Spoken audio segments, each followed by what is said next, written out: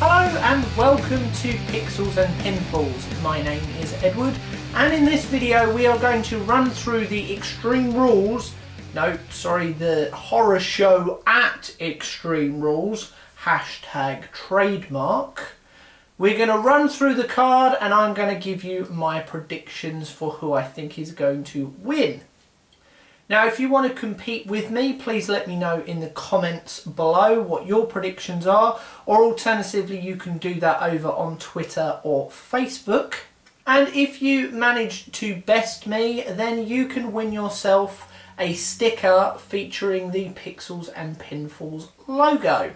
Now, I am recording this before the final SmackDown show, before the pay-per-view, so if any matches get added there, then unfortunately they're going to have to just not count towards the score. As we have 6 matches, and they are the ones I'm going to predict in this video. Starting off with the US title match between the champion Apollo Crews and the challenger MVP. Now we have a nice new title belt. It's about time. It's not great. I mean, it's okay, but it's a damn sight better than the one they had before. Anyway, the actual champion Apollo Crews hasn't even seen this belt yet, so it would be nice if he could actually win this match and take back the physical belt. Also, I think if he does win this one, it kind of leads on to a match between him and Bobby Lashley, probably at SummerSlam, and I think Lashley will probably wipe the floor with him there. So I'm going at the moment for an Apollo Crews victory, leading on to a match between him and Lashley at SummerSlam, which he will probably lose.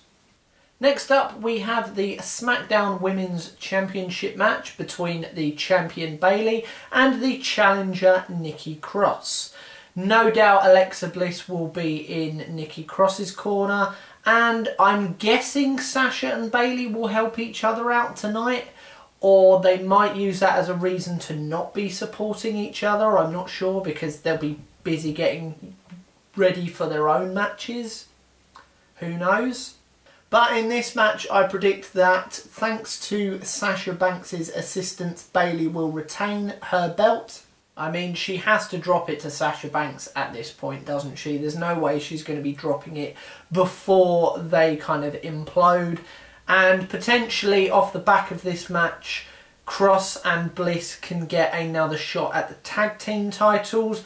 Maybe because of the whole double teaming or outside interference, they kind of weave that into the storylines, and I can see them winning the tag belts as kind of the final blow up between Bayley and Sasha down the line. Speaking of Sasha, she is challenging Asuka for the Raw Women's Championship, and in kind of an inverse of fate, I think, because either Bayley refuses to help her, or she sort of tries to help her and fails, or maybe she intentionally fails, who knows, I think Asuka will be retaining her belt here. As I said before, Sasha, her next success has to be taking the belt off of Bayley in a kind of blow-up of that feud. So I think winning this here would kind of lessen that later on down the line. So I'm going to go for a retention for Asuka. Moving away from the title matches, we have an eye for an eye match between Seth Rollins and Rey Mysterio. Now, this stipulation screams heel victory, surely. I can't really see a sympathetic babyface winning by such gruesome means and still kind of... I know Rey Mysterio can do pretty much anything and be beloved, but it just doesn't really fit the character at all. Also, with him not being under contract at the moment, they can use this as a way to kind of write him out if he never does sign a new contract. That can be kind of the end of him for the time being. If he does come back, they can make alterations to his mask so that they can kind of cover up the fact that his eye is missing. And Seth Rollins can use this to generate even more heat for himself and his group. this may also be the kind of catalyst to push Dominic into the ring as well. Next up, we have a champion in action in Braun Strowman, but he is not putting his Universal title on the line. He is facing the kind of Wyatt family version of Bray Wyatt in a swamp match. Now, he has already beaten the kind of jumper-wearing children's TV presenter version of Bray Wyatt. I predict he's going to win this as well and kind of exercise himself of the demons of the Wyatt family, and that can lead Bray Wyatt to have to get the Fiend persona back again and use that to actually finally beat Braun Strowman, possibly at SummerSlam. His title reign has been very nah, and I think if the belt was put back on the Fiend, because arguably it should never have been taken off of him earlier in the year, that will kind of hopefully reset the character a little bit and kind of keep him at the top of the card. And finally, we have the WWE title match between Drew McIntyre and Dolph Ziggler. Now, Dolph Ziggler has not told Drew McIntyre what the stipulation for this match is that he is getting to pick. If the internet is to be believed, specifically adverts that went out on Facebook, I believe this is going to be a TLC match, but who knows, they might completely change course from that. It may have been kind of intended to be that initially, but what with that going out on social media, they might just now can that and change the match to something else entirely. But whatever it is, this has to be a Drew McIntyre win here all day long.